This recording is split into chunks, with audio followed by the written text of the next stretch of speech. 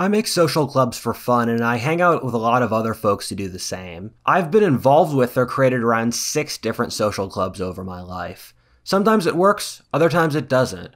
I like doing it since it's fun to bring people together and see what happens. However, one of the lessons I've learned is how shocking it can be that you can take different social types of people, put them in the same room, have them see the exact same event, and they'll come out of it with completely different understandings of what just occurred. I was part of a club for talented young people, and I helped form another one for influencers in Los Angeles. I was part of 2 clubs for based intellectuals. The thing that shocked me is that in the first 2 clubs, including one for successful young people, or the people who should be ideally positioned to be leaders and understand the society's problems on the best level, is that when we talk about the outside world, it seemed like we were living in completely different realities. I'm 22, and I think in some ways that gives me an interesting perspective. For my whole life, I've gotten the impression that most people are poor and struggling, that radical ideologues run most of society's institutions, that China, not Russia, is America's greatest rival, that digitization is spread to every aspect of life, and that most young men are screwed with dating. These have just been obvious to me for my whole life since they're the only things I know. However, for older folks who've lived through better times and who often don't want to see the changes I'm talking about, I'm often shocked at how they'll deny things that have just been obvious for my entire life. In some ways, it's not an age thing, since I'll talk to the successful young people or LA influencer types, and I'll be in complete shock at their inability to realize how ugly things are out there and how siloed they are inside their own little communities. I'll tell an influencer girl what a basic male perspective on dating is, or someone from New York City about Pennsylvania's horrible deindustrialization, and I'll be in complete shock that these sort of things have never crossed their minds. This video comes from my realization of the profound myopia and disconnect from reality that much of our society has, and I keep always circling back to one historical example, the French Revolution. The only thing I can think of that connects this well to the foolishness of our era is when Marie Antoinette apocryphally said, "Let them eat cake" to starving French peasants. I think modern America has a series of incredible similarities with this that we'll investigate through this video. When I see modern society and drive around, I see a giant gaping hole with a vacuum inside it that's sucking out our society, and no one wants to look at it.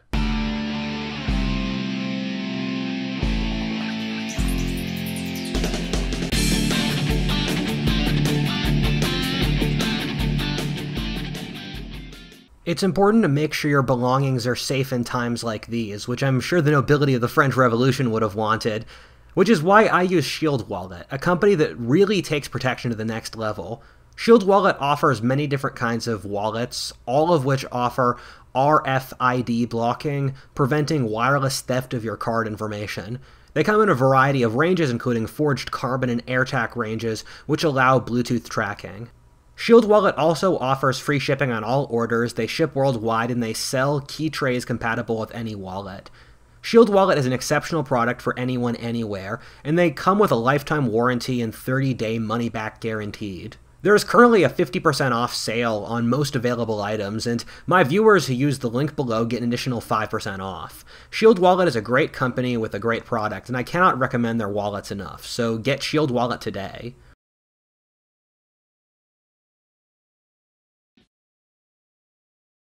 I don't think most people today realize how hard their lives are. Most people just believe whatever they have to get to the next day, and I really don't fault them for that.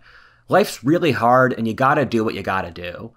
On top of this, almost no one knows enough about history or human nature to be able to compare our era to anything else. As I like to say, we're fish in a pond that have never seen the outside world, and we don't know what makes our era special. However, I believe that if people realized how hard their lives were, that everything else would fall apart, which is, coincidentally, what I think's gonna happen. Modernity holds itself on a very high horse for having a higher standard of material living to previous eras. However, the average person in America's standard of living has dropped precipitously in the last 50 or so years. The average American lives in what really amounts to poverty today. Half of Americans live hand-to-mouth now with no savings at all. 2/3 of Americans can't even pay a $400 emergency cost, meaning some minor life crisis could push them over the edge. I once asked my Twitter following how they paid their bills. I make decent money, but I've seen the cost of basic life stuff go up, and I calculated my costs and wondered how normal people just made it. The responses on Twitter were eye-opening. Lots of people said they didn't heat their homes in the winter. They never ate out, didn't eat meat, worked multiple jobs, and all that kind of thing. This is the sort of thing working class friends have told me has become normal. The thing that blows my mind is that this was not the life that we were promised. Our society, as Fight Club so presciently said, told us we'd all be rich celebrities if only we worked hard and followed our dreams. The pain is so much more acute given people go on social media every day and see ludicrous wealth which they will never get. A survey from a couple years ago found the average American worked an 11-hour day, and I guess the numbers are higher now. When I deal with service people like my plumber, Uber driver, therapist, electrician, I see that this has become largely normal from the hours they work. Even college students who should ideally be having fun are working much more than they used to. There's a great book named The Economics of Discontent by Jean-Michel Paul, and it goes through this whole process of how the average person's life has gotten worse. And there's a lot of eye-opening stuff where it's perfectly normal for young Americans to spend a majority of their income on rent. And it's normal for people in the lower half of the economic chain to have debt, which pushes everyone to subsistence level. One of the things that's really shocking is how working Saturdays has become normal. When I was growing up, the weekends were sacred, but recently whenever I deal with people, I consistently find that most people, even if indirectly with college students doing stuff like studying, work what really amounts to a 12-hour day, 6 days a week. It blows my mind that this is not a topic of national discussion, and that the population's living through Victorian work conditions. And I think it's since people have too much pride to admit how poorly off they are. Throw on top of this how many people are in crippling debt, especially from stuff like college tuitions or paying medical bills, and you see an economically desperate population. I've explained the reason for this decline in standard of living in many previous videos. But the short answer is that this is a very common historic process caused by an overabundance of labor, which stems in our era from the combination of population growth, women's entrance to the workforce, immigration, automation, and globalization. These are all complicated issues with both benefits and drawbacks.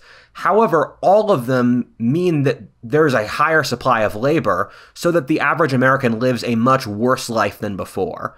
I always use this example because I think it's easy for us to forget it, but just look at old TV shows and movies. Homer Simpson in the 80s was a lower middle class loser. That was the whole point of the show, and all of that was normal. Homer Simpson in the 80s had 3 kids, a stay-at-home wife, owns a house, and goes on multiple vacations a year, and he's considered a lower middle class loser, and that's basically the point of the show. All of that was normal, and now Homer's grandchildren would be working in conditions much more comparable to their great-great-great Victorian grandfathers than to their father in the 80s. Since my background's in history, I often run the thought experiment about if you were to drop someone from a different era of history in the modern world, what would they think? And as a general rule, the modern world values the material world against everything else, while other eras of history put a very strong emphasis upon religion, community, culture, and environment, which we don't. However, if you were to drop someone from any other era of history into our society, they would say that we are failing in all of those categories. In my recent video on mortality, I talk about how humans use religion, community, family, and shared culture to offset economic hardship.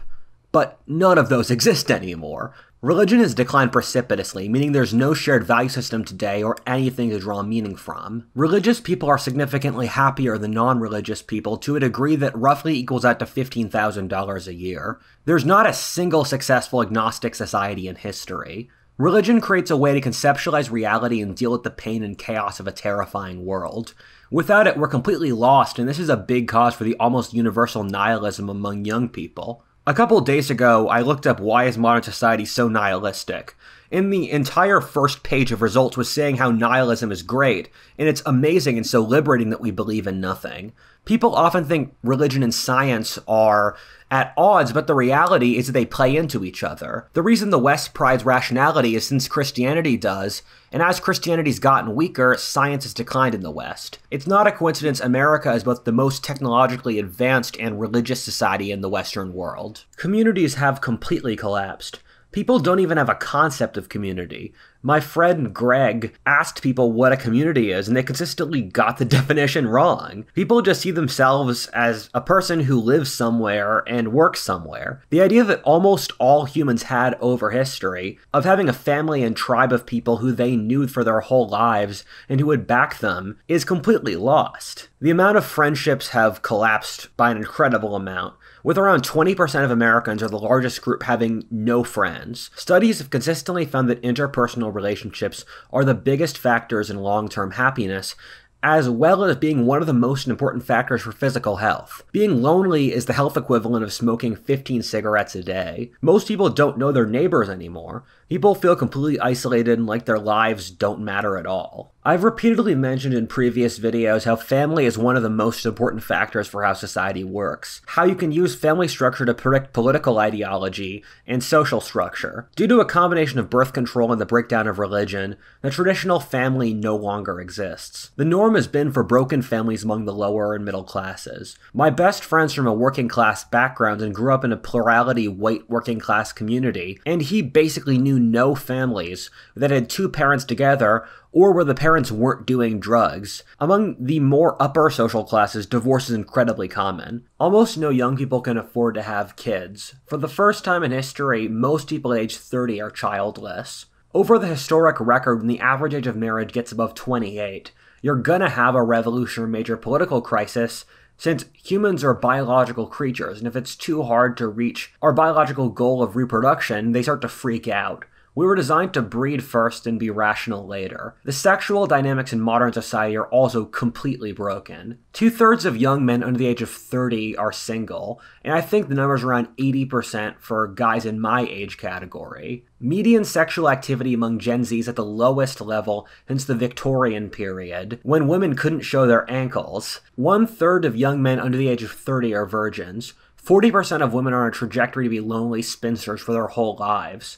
We'll get back to this later in the video, but this sexual depression, which I talk about in this video, is the biggest factor driving revolution today. For young men, sexual frustration is like a tea kettle, and if it isn't directed towards women, it will cause wars and violence. I don't think anyone really understands how dangerous this crisis is for society. On top of this, the sexual dynamic is destroyed by social engineering on part of the left. Young women often act in incredibly irresponsible and entitled ways, given in this culture, if you criticize a woman for anything, you'll be called sexist. And society tells women to project all their anxieties and problems onto the patriarchy. Implicit in the belief that women are perfect, which modern society believes, it results in, if there are any problems in your life, they must be someone else's fault, and thus men's fault. At the same time, it gives young men no direction in life, thus resulting in few developing their masculinity in healthy ways, creating a class of cold, sociopathic, effeminate, or downright creepy young men. I'm going to cut this segment short since I don't want to rehash ideas I've covered in old videos, but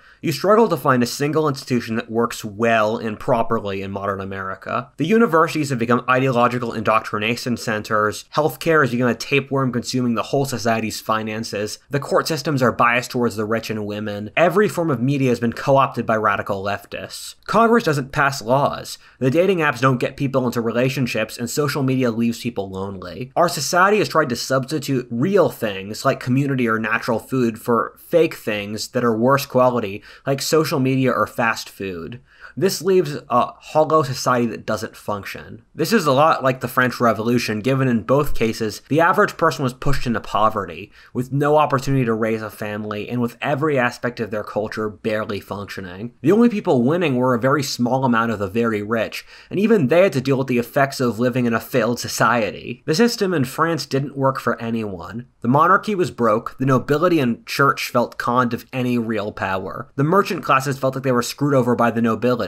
Both the nobility and merchants wanted France to be a parliamentary democracy. The peasants were starving. It's much like America, where both sides of the political spectrum and every interest group feels like they've gotten the rotten end of the deal. And long story short, the system is so broken that no one has any incentive to keep it running, which then creates the revolution. I've mentioned this in so many other videos that I'll keep it short. However, the reason I made this video is from Peter Turchin's computer models. Turchin is a scientist who's compiled data for when countries have revolutions, and found it's pretty easy to predict and is controlled by two variables, those being inequality and median wages. He's been able to use that data to predict when countries in history had revolutions to the point of the exact years they took place in. His computer model predicted the French Revolution, the Roman Civil Wars, the Russian Revolution, and the Black Death. This is some videos I've made to cover this topic in some greater depth. As I've explained before, these secular cycles have occurred every 200 or so years, for as long as we have records,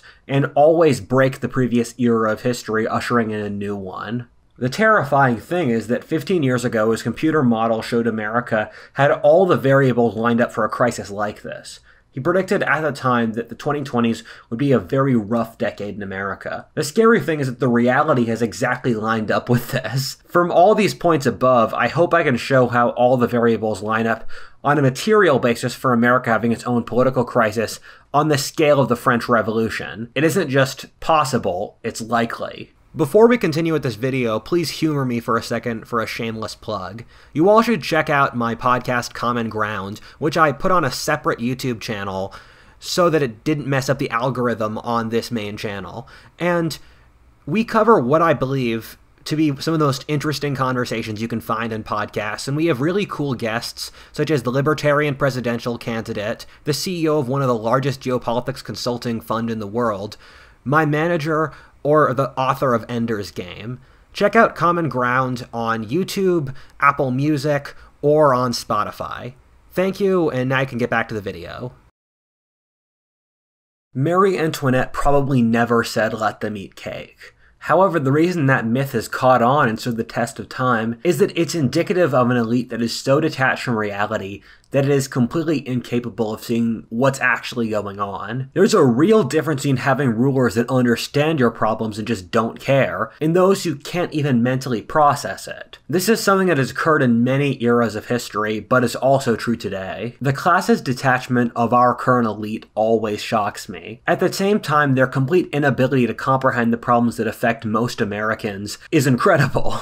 It feels in modern America as if we have a reality war in which different parts of the population cannot even agree upon the most basic facts. On top of this, their inability to see their complete weakness and impotence is really shocking. That might not be pleasant for some people to hear, but every major conservative public figure, whether Donald Trump, Jordan Peterson, or Andrew Tate, have had literal legal action taken against them, yet there's no equivalent on the left. A horrifying thing that I recently heard is debanking, where Nigel Farage, the guy that pushed Brexit, which by the way is not really that radical, had his bank kick him out and 9 other banks refused to work for him. You can't publicly say trans people biologically don't exist, or white people have done the vast majority of inventions in the modern world, but if you say kill all white people, you won't be fired from a prestigious journalism job. You can rebel and form an independent state without consequences. The trans movement went from an invention to being law over a period of 10 years. You can see the extreme anti-hate speech laws over much of the West being demonstrative of a leftist elite. An example that we have a leftist elite is that Donald Trump was controversial. Meanwhile, the left has made much more social gains in that time, but none of the actions the left has done is controversial. And controversy always demonstrates who's in power, because it demonstrates what the cultural consensus is. The left runs the largest corporations, the government, the media, bureaucracy, a large share of religious and military organizations, Hollywood, the educational system, academia, and basically every other institution in society. These aren't moderate left-wingers either, but rather ones who want to destroy the current civilization and believe that every single element of the society should be based around them. If you disagree with the left in many cases, you'll lose your job, have your home doxxed, and maybe even face physical violence. One of the lessons I've learned is that it's more important to see what someone doesn't say than what they do. Oftentimes when someone screams a certain message, it's just a way to take attention off from something else they're doing. That is clearly the case with the modern elite. Almost no one really stands against minority, sexual, or other identities, which is why the left has been able to be so successful since there's not really any opposition. However, the left has turned this into being the only issue that can be discussed in society today. I remember when I was in college, my professor asked me how my essay on Arthurian literature related back to oppression, since every single thing we wrote in that class had to relate back to oppression somehow. Look at how every piece of media, movie, university class, and more has to be built off the left's agenda today. However, this obsession is partially a trick by the elite to take the focus off the problems that are destroying the lives of the average American, or the ones discussed before. Social shaming is thrown around even for causes that have nothing to do with oppression. Being against free trade, globalization, completely open immigration will all make you tarred and feathered as a racist and nationalist. However, those are things that hurt the working class by lowering the value of labor. The great irony is that for this criticism of modern society, I will almost certainly be called a bigot with no analysis of the ideas I'm discussing, since the left is completely incapable of realizing its own failings or taking any criticism. They're kind of doomed because they can't change strategies for the real world. As I've said many times before, and as explained through this text wall, all of the left's positions benefit the college-educated and give them more jobs or power. By hurting the working classes, it lowers the cost of living for the college-educated. It's remarkable how leftist positions move from being for the working classes decades ago to openly disdating them. Look at the discourse on the left at the right today. They say right-wingers are all racist and working class people. They literally view the majority populations of their countries with horrific condescension. An easy example of the elitism and classism hiding behind the left is how all the major corporations have aligned with the left. To be a left-winger today involves constantly supporting the largest corporations in the world, while saying the majority populations of countries are racist, too traditional, and doing everything wrong, if only the experts came in to teach them what's correct. It's really shocking how disconnected left-wingers are from the issues I've mentioned before. One of the things that always gets to me is that if you mention the sexual problems young men have today, left-wingers will reflexively call you an incel. First of all, that's objectively not true in my case, but on top of that, if the majority of your young male population is sexually frustrated and single, you should at least worry about that for your own self-preservation, so your society doesn't fall apart and have a revolution. It's impossible to talk about the struggles young men or the working classes face today, given that both go against the sexual and racial agendas, which have suddenly become the only lenses you can view or talk about in the world today. A great irony is that I get a lot of comments from old school Marxists or communists who say, yeah, I agree with your criticisms of the new social justice left, that they don't care at all about the working classes and are completely delusional. I've covered this whole topic in greater depth in this video, but the left-wing elite has given young men absolutely no reason to work with them. The crazy thing is that no one in the ruling class seems to realize how much danger they're in. If I were to tell them about the problems here, they just look at me blankly. One of the logical conclusions I'm completely shocked no one else has reached is that if you tell young men or white people, yeah, you're evil and oppressive or racist or sexist no matter what you do, the next logical conclusion is, I don't give a damn what you think, I'm just going to be racist and sexist. And I can't understand why the left doesn't realize, if we're going to push tribalism for minorities who are the smallest tribes, that's not a good endpoint. In short terms, the left's alliance of the bureaucracy, women, sexual, and ethnic minorities has no strong shared strength, given it's an alliance of losers, or the people who didn't get into the previous alliance of power. None of these factions really like each other that much, except for their hatred of the traditional culture. However, as said before, the left has no military culture and scorns manliness, meaning it will lose any fight. The left is too scared of using force to remove the homeless from city centers, let alone bloodily put down a revolt. Young men have absolutely no reason to fight for the left, and especially those of strong military fiber. The left literally dislikes the idea of aggression, masculinity, planning, social structure, or having standards. As Mao Zedong said, power comes from the muzzle of a gun, and the left thinks owning guns is morally wrong. Modern young left-wingers have a culture that glorifies anxiety, making excuses and weakness. The idea of leftists organizing militarily, actually having a coherent plan and carrying it out is so laughable, even left-wing late-night shows have made jokes about it. When all's said and done, no one will die for the left. Their coalition includes the government bureaucracy, but not the military. Women will not fight, and neither will most LGBT and weak men. The left is literally a coalition of everyone who doesn't want to sacrifice anything for a cause, since one of their dominant moral tenets is permissiveness. The similarity between today and the French Revolution is a completely incompetent elite with no actual force, which at the same time is incredibly arrogant, looks down upon the population, and the actual problems that face them, which will kill their cause. When the French Revolution started, the monarchy was actually incapable of doing anything, and thus lost since the army, merchant classes, peasants, or anyone who could actually use force sided with the rebels, which is where we are today. However, until that point, they could live in their own delusions. Another similarity is that before the French Revolution, the monarchy and nobility were trying to expand their stranglehold over the society. Before the French Revolution, it looked as if the nobility were the way of the future, and laws became more stringent as commoners were excluded from many positions in society. It's similar to how the modern left has been trying to push leftists into every facet of society, only to build up resentment for a reaction that will kill them. This sort of process is normal for these secular cycles. As opportunities shrink and inequality grows, it means that people struggle for fewer good jobs, and thus people try to push their group into power. Hiring policies get sillier, people go to school longer, and you start seeing discrimination, whether by gender or race today, or through the nobility during the L'Ancien regime. At this point, if you want to get a PhD, you have to toe the party line. For corporate hiring, you should be the right race and ethnicity, and in dating, you have to follow loads of things like being over 6 feet tall, making over 6 figures in order to get laid. As this process occurs, it creates politics among the leadership in which only the most docile who agree with the ruling regime get hired, thus resulting in the classic decadent court of idiots completely incapable of seeing real problems, which I talk about in this video. However, on top of this, as people with genuine talent get left out without money or power, and the leadership fossilizes, it sets up the society for revolution, which we're going to look at next.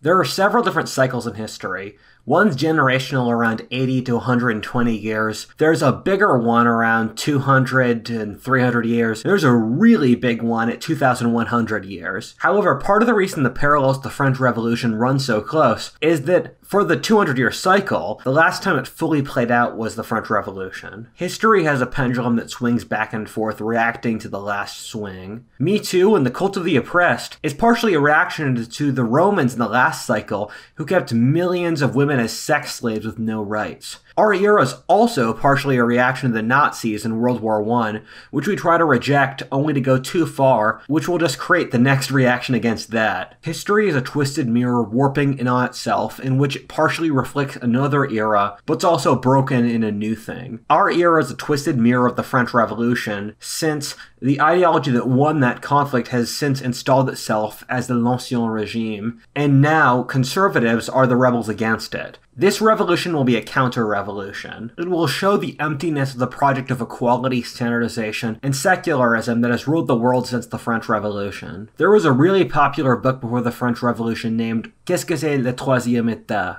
Or What is the Third Estate? Across European history going back thousands of years, there's been this concept of the three estates, or those who work being the peasants, those who are the nobility and fight, and those who pray and protect the psychology and spirituality of the society, or the priests. However, the world by the time of the French Revolution had changed, and the book wrote about what is the Third Estate, and it came to the conclusion that the Third Estate was everything. It made money, could fight in battle, explored, and did scientific innovations. As warfare switched from aristocratic knights on horseback to ranks of musketeers, they no longer needed the nobility for war, and as France, which was the first country in the world to do so, saw the decline in religiosity, they no longer needed the priests. This book was incredibly popular and caught on like wildfire. It was a big spur for the French Revolution, given it allowed people to articulate the thought, wait, why do we need the ruling class? I understand the shift has occurred pretty recently, in that 10, 30 years ago, Silicon Valley, Wall Street, and Hollywood are making great innovations. However, as of now, they've become stagnant and bureaucratic.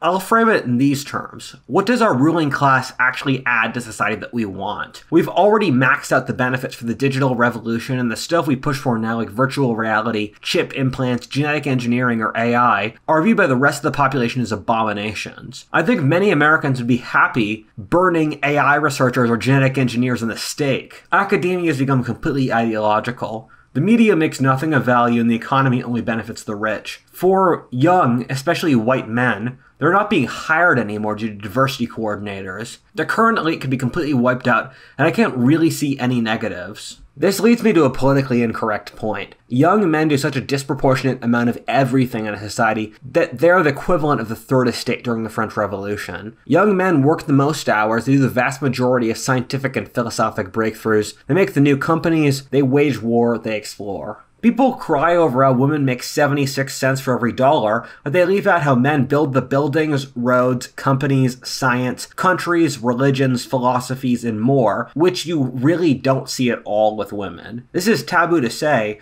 but of the top 10 wealthiest women in the world, every single one of them got their money through a man, whether through inheriting or marrying into it. If you line up the greatest figures in every field, whether generals, inventors, philosophers, CEOs, or other high-leverage effect jobs, any single honest case, the top 10 would be men. I don't say this to put women down, since they have a very important role that modern society completely ignores. Women give life and heart to a society, turning it from an army to a pleasant place worth living. They provide psychological stability and raise the kids. This is the case in every society in history everywhere in the world, so we know that this is biological, not cultural. However, this makes the left's scheme of using women to replace men absolutely insane. The left's push against masculinity in the Dating crisis creates a large, agitated young male population that has absolutely no reason not to destroy them. It's hard to believe how much of the modern left hates masculinity. They call all masculinity toxic and shame men for doing nothing wrong, rather distorted views of their ancestors.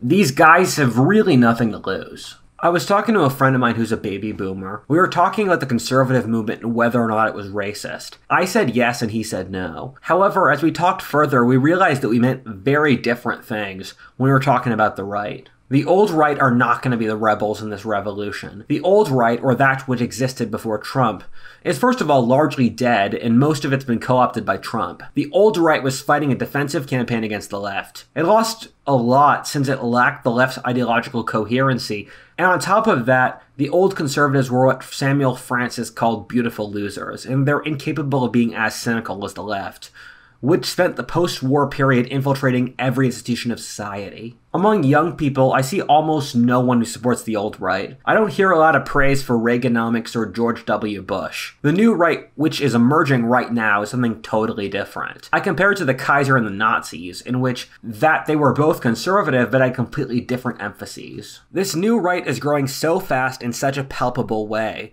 that it's impossible to ignore. This is why we were debating about if the right was racist. For the old right, like George Bush or Reagan, you'd have to go pretty far to call them racist or sexist. If you say that's a privileged thing for me to say, what are you really comparing them to? We are by far the least racist society in history. The Reagan presidency saw a massive rise in women in the workforce, while British neoliberalism was spearheaded by a woman, being Margaret Thatcher. However, the new right I see that is much more aggressive. I'm center-right, but I'm frequently called a traitor for saying that I like that women have rights, not saying that Jews are destroying society, or not talking about race and IQ. This right doesn't really exist yet, and it's only barely started to manifest with Trump. However, as one of the players in the digital right, I would bet a lot, or thousands of dollars, that it's going to explode massively in the next couple years. There's such a palpable anger and hatred in the rightist youth. I've had to live through this crap, so I know that it's justified to a certain degree, but it still scares me. I hear most young male teenagers treat Andrew Tate as their idol. I go through Instagram and I'll hear random comments under influencer girls saying, "Why aren't you in the kitchen?" This right is moving so fast and is more extreme every single year and is growing. I know very few young men who aren't being red-pilled and don't tilt right. In the same way the L'Ancien regime made the Jacobins,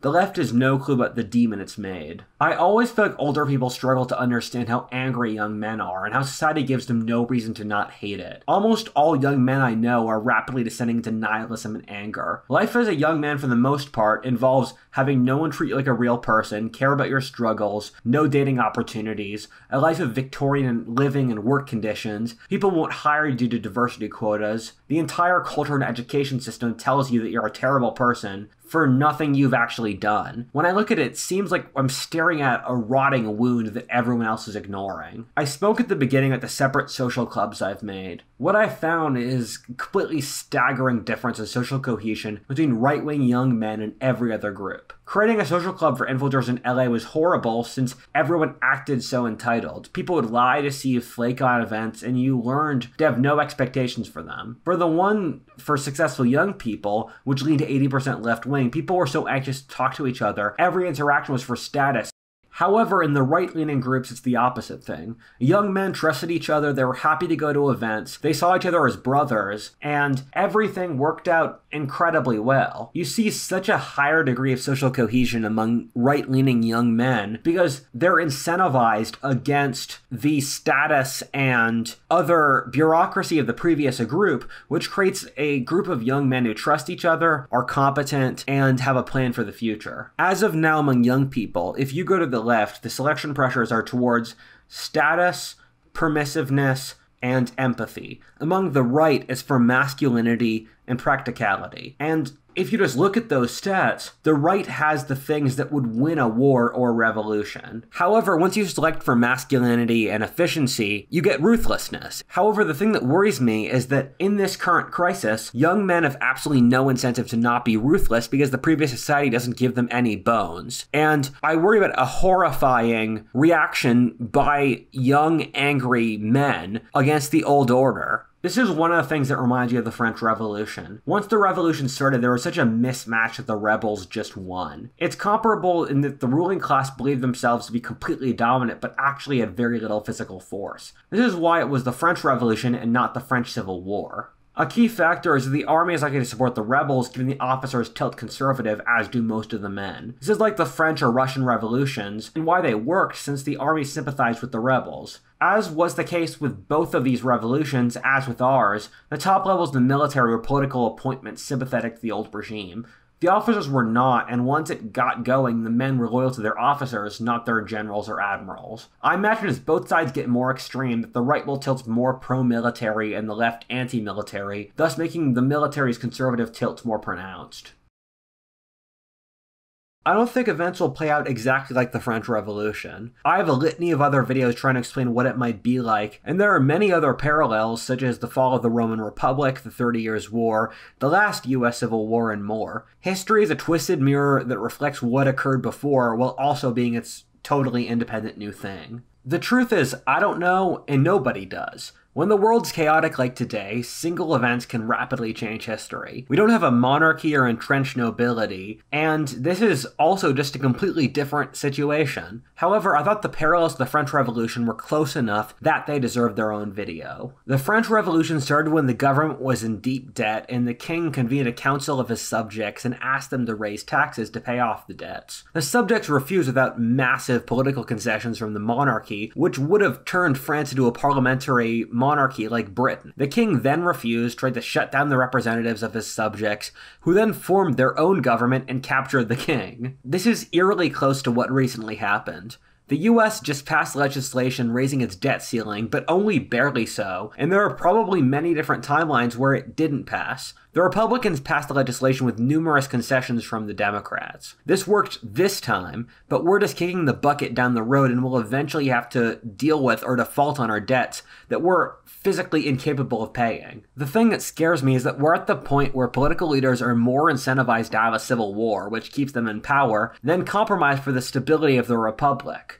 As the population becomes more radical, that's what gets leaders reelected. At a certain point, it's easier to make aggressive gestures that add up to a civil war rather than bite the bullet to save the republic. On top of this, it's very feasible that Republicans and Democrats grow tired of a Congress that hasn't done anything in 40 years and form their own independent Congresses, which they believe will save the nation. After this follows an economic breakdown, which I think is extremely likely today, due to the massive amount of money printing we've been doing, as well as just economic change needing to work through. I talk about this full logic in this video. The quality of life collapses, which creates a cumulative effect that results in more radicalism. What afterwards occurred in the French Revolution was a breakdown of law and authority. The poor started burning down the rich's properties and even the records of their debts. I just moved from LA to Texas as I write this script, and one of my friends is in the LAPD. He said that they will not protect property, and that's true for a lot of blue cities. And we just saw the BLM looting. Blue cities will burn and the rich lose their property, maybe getting killed.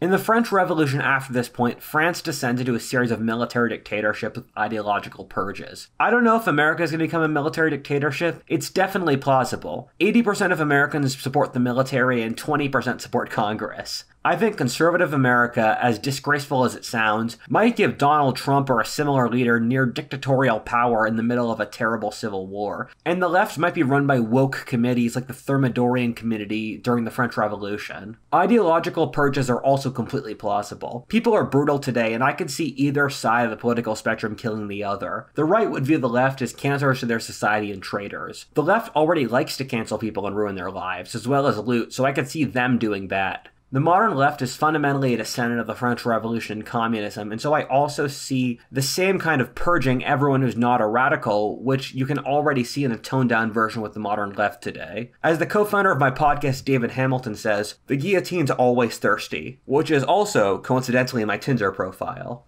Afterwards, France became embroiled in wars with all its neighbors except France, and then went into a total war economy. I don't know if this is going to happen. However, considering how things look with China, it's not totally out of the question. France conquered a lot of territory and fell to military dictatorship, which is also decently plausible given from the cycles of history, and the extremely strong parallels in Rome and America, which I talk about in this video, with America should soon be sliding to Caesarism. By this point, I hope you can see how this parallel can be taken too far. The truth is we're shooting in the dark, and we don't know. Every year my predictions of the future have changed. I just wish all the best since I know things are going to get ugly. I made this video since the fact that social tensions are at this point, where it seemed like the French Revolution could be completely plausible, is insane to me. I've been to one too many parties with young, sophisticated people talking about crypto or the Kardashians, and if you bring up the struggles normal Americans face or the historic precedent, they'll look at you blankly. A couple weeks ago I tweeted out the crash is soon, and was later wrong, but around a third of the comments were thank God I can't take this anymore. That's a brutal sentiment, and what's coming next will be worse than what's going on right now, but I can understand where it comes from. With things stagnant the way they are, it's almost unbearable, but if things do change, it's possible they could get better. I'm honestly just tired of the smugness and detachment of our incompetent elites, and when the end does come, I hope to God it's peaceful. I'll tell them that they built the world that they lost. My top criticism of the Obama administration is he created a country that wanted Trump. I know people watching this show will have some role in the events to come. I've done this thesis a couple times, but I do that because I think it's the most important thing. So I'll keep this short. The French Revolution already happened. We saw what happened. Killing people doesn't bring a utopia. It only drives us closer to hell. Just because you're angry doesn't make the worst things and the things you want to do right. Let's all hold each other accountable as young men of honor to decency, pride, and love. The French Revolution, filled with hate in which factions killed other factions, set France up for decades of strife and decline, while the American and British Civil Wars, in which the winners forgave the losers, set those societies up as unified, stable, great powers. As Americans, let's turn to the precedent established by the English speakers, not the French.